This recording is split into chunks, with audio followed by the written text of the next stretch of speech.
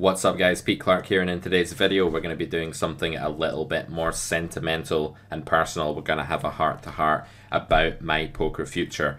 And the most exciting part of this, perhaps for you guys, in terms of what you're going to be able to see from me in the upcoming months, is this.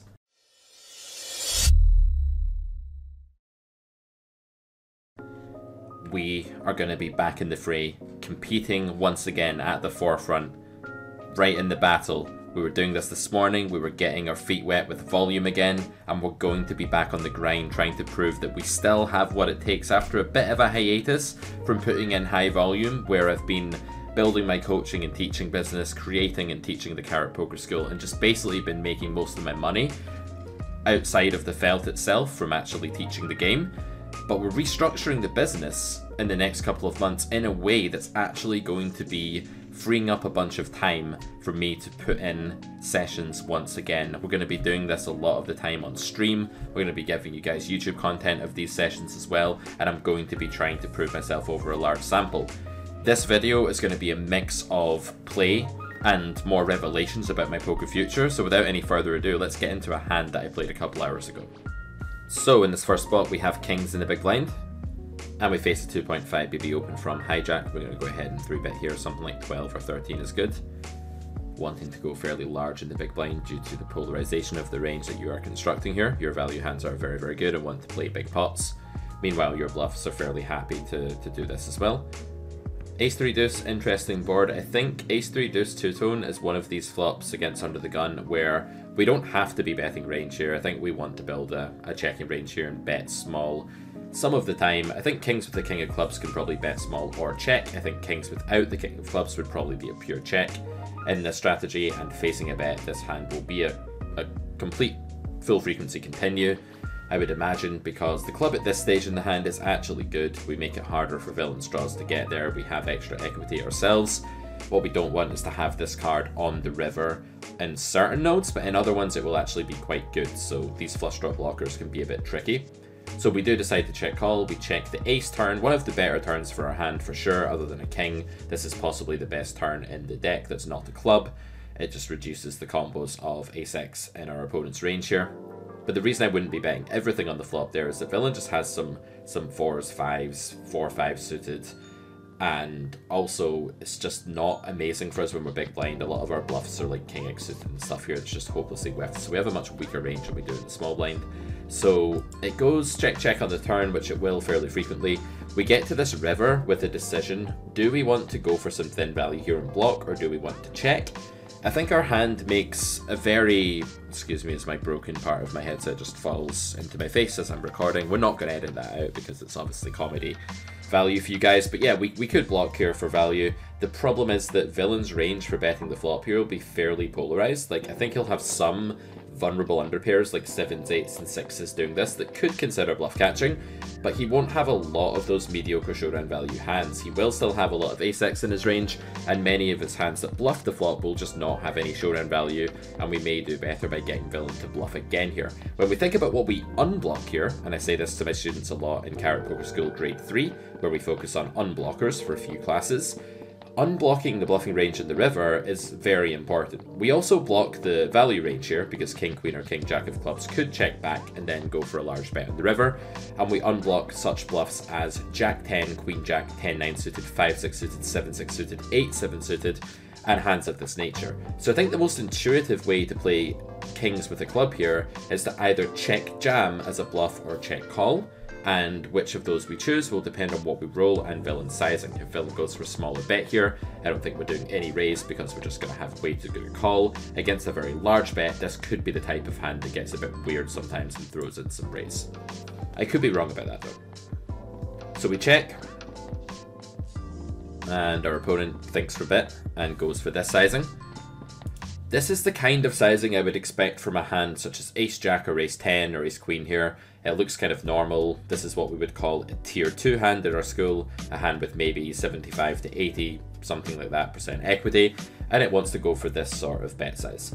I think all of our options here make sense. Jam is something I did not actually consider here in game. Call makes sense. I don't actually think fold makes sense here because our blocker is just too good. Our hand is doing a good job of unblocking bluffs here, and blocking value bet. So I think we either call or raise. I did just go for the call in game fairly quickly. However, if I had time to go back and think about this, like where are my bluff raises coming from? If not from this hand, then I'm not really sure. And it does make a lot of sense to raise here also. So you could check that out in your solver, let me know what the verdict is there, but I'm pretty sure that raise is also going to end up being an option for this hand.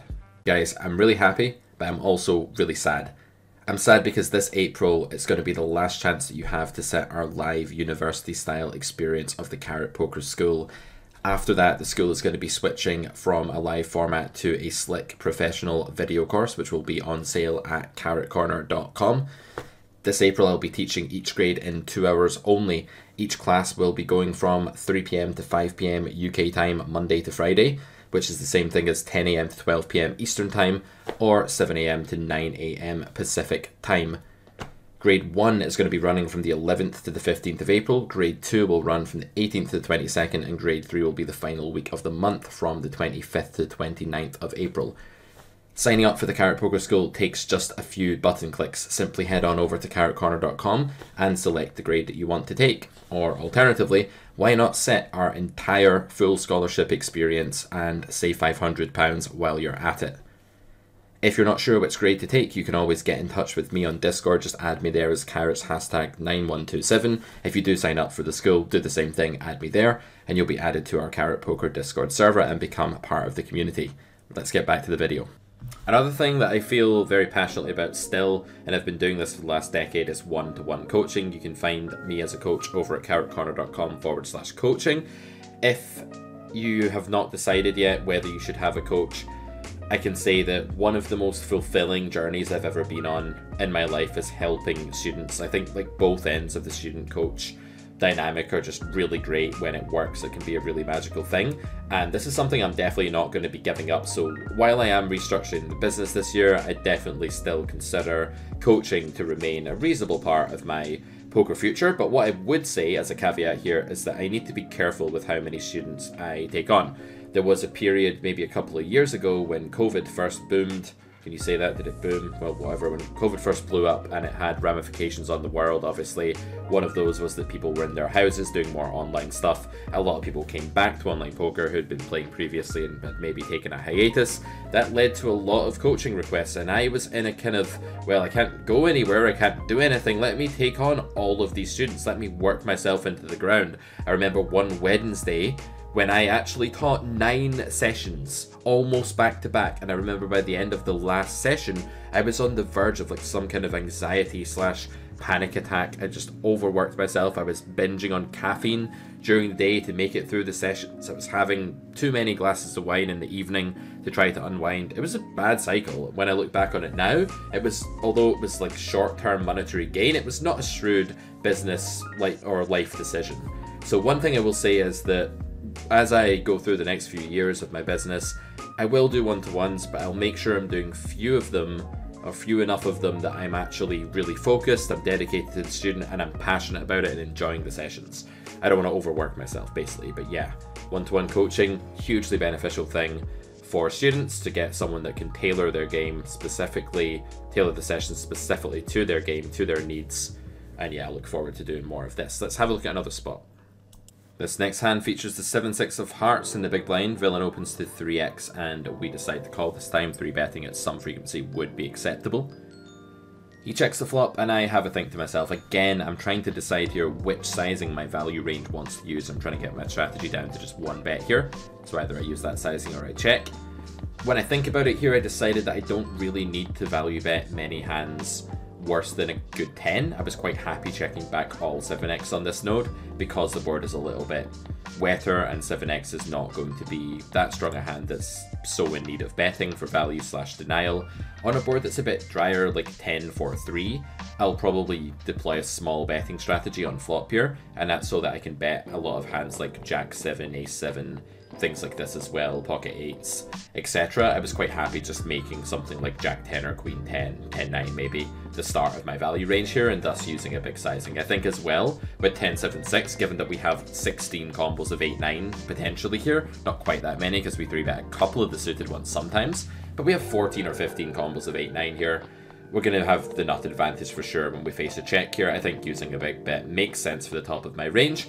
And yeah, I just think that's a really important skill, is to think about your value region, decide what sizing it wants to use, and then deploy that strategy. Don't be inconsistent there, it's just going to mess you up. Villain checks turn. Again, I go into the tank and I do the same thing. I'm trying to decide here, what sizing does my range want to use on a 5? I don't think my opponent has a ton of new nutted hands in this card. A lot of his 8-9 combos are going to be raising flop, betting flop. Maybe they check call sometimes, but it's not really a big deal. I think by and large his range is very condensed here to things like overpairs, 10x, pair plus draw, flush draw, and my range contains some of those hands as well, but it's going to have the monopoly on combos like 7-6 to 7-6, 8-9, and then yeah, that'll be the bulk of my value range. So if it's worth betting again here, I really think it's worth just over betting. That does mean that if I have a hand like King 10, I'm just going to be checking here, but I think that's totally reasonable, having bet flop big. Villain calls the overbet. This is always good news. We bolt up on the river, so running well in this hand, which is nice because this session did not go well overall. And yeah, I mean, realistically, there is just nothing to do here but jam. There's a theorem in the Carrot Poker School grade 2 called Greed Theorem, and there's a similar one in grade 3 called Glutton Theorem. We're all about the theorems at the Carrot Poker School, and what Greed Theorem really says is that in spots where your opponent is not going to be doing very much raising against your bet because they have a more condensed range than you, and you have a way more polar range than they have, the optimal sizing for your nutted region is the biggest sizing possible. As we said in a past video, the 5 principles of value betting, we said the goal of value betting is not to get called, and that's 100% true. The goal of value betting here is to win as much as you can when you do get called and give your hand the maximal investment possible. That's what 7-6 wants to do. It wants to go ahead and win all of the money the times it's going to get called. There's a mathematical proof for this that I won't bore you with right now, but if you really want to see that, ask me in the comments, maybe I'll share it. But that's another thing where you want to be aware that the bigger you go, the more money you make, unless villain is dramatically overfolding to one size, but not another size, and it has to be by a big margin. So yeah, not a spot where we expect to get raised a lot. Villain's ranges many bluff catchers, such as this one. This is a very good bluff catcher. He makes the call here with 10-8 of hearts. I think this makes sense. He has blockers to 8-9. I think it's possibly better for him if he has spades here, paradoxically, because he actually wants to unblock my bluffs, and I'm not really bluffing with spades too often on this node. I have plenty of other bluffs I could use instead, like 9x and 8x combos. So maybe his 8 is a bit bittersweet. It does block some bluffs and some value, but when your opponent goes huge like I did, it becomes more important to just block value hands, the top of the range, and so I quite like this call. The 10 is also going to block 10-6 and basically just never be 10-6 of hearts. Yeah, it is, and it's never going to be a negative blocker to have a 10 here. So this call looks reasonable. It's probably a lot better to call with a hand like this than it is to call with a hand like Queen Jack. They're just not going to really block any value bets, and it's going to block bluffs like Queen 8 or Jack 8. So I think both players played this hand absolutely fine, and we scoop a nice pot. There we go, scoop. Another thing that I'm going to be doing very soon is bringing you guys high quality video courses. This is kind of the way of things these days. Businesses want to make money while they sleep. I want to be asleep and I want people buying my videos. I don't want to always have to be there to teach Carrot Poker School. I've really loved following in my dad's footsteps and becoming a lecturer of a topic. He was a university lecturer, so I had to make my own university because poker wasn't taught in universities really. Exception of MIT for like one weird module or something. We're going to be doing it in video course form instead now. You guys are going to have the chance to pick up some quality production slick videos. The Carrot Poker School is going to be on carrotcorner.com in its entirety. We have another really fun course coming soon as well called Cash Injection, which is all going to be about how to make the most money possible by making as few changes as possible. It's basically the highest value changes that you could make to your game to help you climb out of maybe a stake that you're stuck at, low stake, micro stake, something like that. So Cash Injection, really looking forward to that one. And yeah, this is the future of the business, and it's this change going over to the video course format that's freeing up all the time for me to make the changes, the other changes here, playing more especially. So yeah, looking forward to this. Keep your eye on carrotcorner.com for all of our instructional video courses. Let's do another hand. In this next spot we have jacks. We face an open from a player I don't recognize and what's certainly a recreational player in the cutoff. I think although this hand is theoretically a mixed action, it's very important to squeeze here because you're just wanting to isolate this player in the cutoff. You're going to have a skill edge on plus position on, and yeah, I don't really see the incentive in flatting here and letting two strong regs come along in the blinds. That's what the yellow tags are generally solid regs. So I tag this guy as recreational.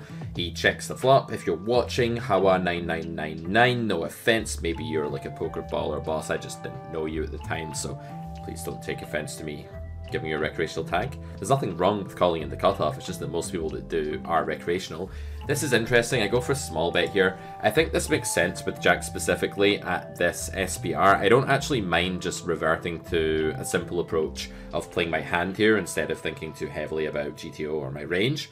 And I think that by the time I've big bet and then made lots of other future investments with this hand at the stack depth, I'm going to be really unhappy in a lot of different permutations. So I think the best reality here for me, the most frequently, is the one where I keep the pot a little bit smaller. I give myself the option to play bigger pots and smaller pots depending on the run out, but unless the turn is like the 3 of hearts or something really good like that, I don't think I'm going to be building gigantic pots here as often as you might think. The ace of clubs is obviously a fairly bad turn because villain can be floating flop here with ace queen, things like that. It can also just improve his ace 10, ace 9 combos, and of course the weaker players will sometimes do goofy stuff with ace king and show up with that hand here, even though they shouldn't have it. At the other end of the spectrum of his range are hands like 6s and 7s and 8s, and they're going to go away usually if I bet again here, so it doesn't really make sense to bet here. Even if he has king queen, he may do something weird like raise a small bet and you force me to fold and put me in a world of pain. So I think just checking back here, don't quote me on saying a world of pain. That's not normally that's not an academic term, guys. Like, let's just forget I said that. But yeah, I think check back here makes the most sense by far. Don't know why I had to pause that because I'm probably going to tank for a while like I always do. I'm so tanky sometimes. I feel like it's the most standard check in the world and I'm like, man, I don't know. Oh, yeah, I could just bet like 7 bigs, you know, that might be right. I'd be right to bet 7 bigs. I don't know, man. 7 bigs or check, 7 bigs or check. Let's just check. Queen of spades, kind of nightmare run out. We are still winning against 7s, 6s, 8s. These are a lot of combos. Recreational players will also have weird stuff like 9, 7, 10, 8, 3, 5, 3, 4 suited, stuff like this here. So his range is a lot wider than it might look at first glance. That doesn't mean I'm going to be bluff catching, but then my opponent goes ahead and does something a bit weird. He does this. This. There we go. Second time. Thought it was going to be 3 or 4 times. And I went into the tank again. Again, Tanky Pete likes to go into the tank, so I started tanking because it's what I do best. And I was like, well, look, this is just a fold, right? And I've pressed the fold button, guys. Look at this. The fold button is pressed. All I have to do is release the fold button and it will go off. If this was real life, there would be no way to stop this button going off. It would literally just be like, I'd be sitting with my finger over it, waiting to release it, and then it would fold. So it'd be too late if this was a real life button. But this is an online button, and online buttons can be unpressed. That's right. They can be unpressed like this. Look, I just unpressed it. And then I start thinking a bit more. I'm like, well, okay, I'm getting like 5.5 to 1. This means that I need like 18% equity to call here profitably. And is 18% of this guy's range a bluff? Like 7s, 6s, something that's bluffing now? Quite possibly. Or, even weirder, but very common in the recreational side of the pool, is villain just like spewing with like 10-8? Is he just got like Jack 9 or King 9 or King 10? And you know what? I just decided that there's no way I'm folding here because like I think 6s, 7s, 8s, 5s, 4s, King 10, King 9, like all these weird hands. Bear in mind he didn't even 3-bet pre, so who knows how many ace queen or queens or ace 10 or something he even has, like who knows. So I decided to call here. I think it's the right play. I think you just have to close your eyes and accept that you'll beat weird bluffs and you'll beat weird merges in this spot often enough. And villain sizing here, like when recreationals make small bets like this, it's actually quite overbluffed usually. So yeah, he bets a hand that just looks like a normal check, like third pair. Like he has many worse hands to bluff with there, like 7s, 8s, 9s, etc. He shouldn't really be bluffing with this hand on this texture. It's just a bit bizarre. But there you go, that's the kind of thing that they do. And for that reason, time all the way down to 1 fucking second, because that's the kind of guy I am. What, slow roll? for that reason, I don't really like folding hands as high up as jacks. I like to actually think about where something is in my range against a recreational in terms of how high up it is and not in terms of its blockers as much. Another thing that you guys have to look forward to is that I'm going to also have way more time for YouTube content. Like this video, I'm going to be getting as imaginative as possible, trying to grow the channel and hopefully entertaining you guys when you get home from work and you need something to tune into. Carrot Corner will be there for you. Maybe one day it will be a daily basis, who knows. Also Twitch. The Twitch channel it's kind of taking over at the moment, but I don't have a lot of time to really put in the grinding and streaming hours to do it justice. But Twitch is going to go hand in hand with the whole getting back into the arena. Pete's going to battle again, that sort of thing. So I'm going to play most of my volume. In fact, who am I kidding? I'm going to play basically all of my volume on stream, and you guys can follow me tilting, the good days, the bad days, the jubilation, the anguish,